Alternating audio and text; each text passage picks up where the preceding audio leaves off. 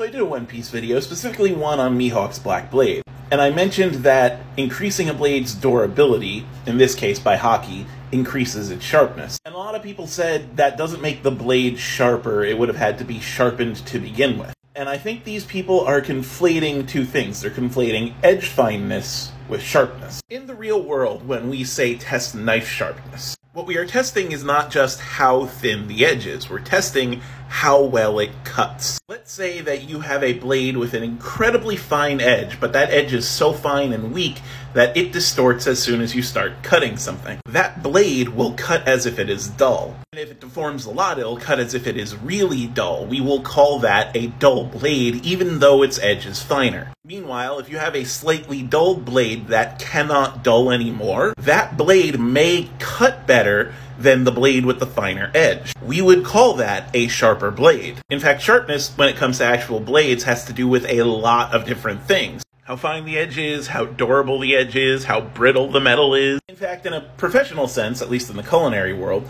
blade sharpness is how easily the force that you apply to the blade overcomes the strength of a material you're trying to cut.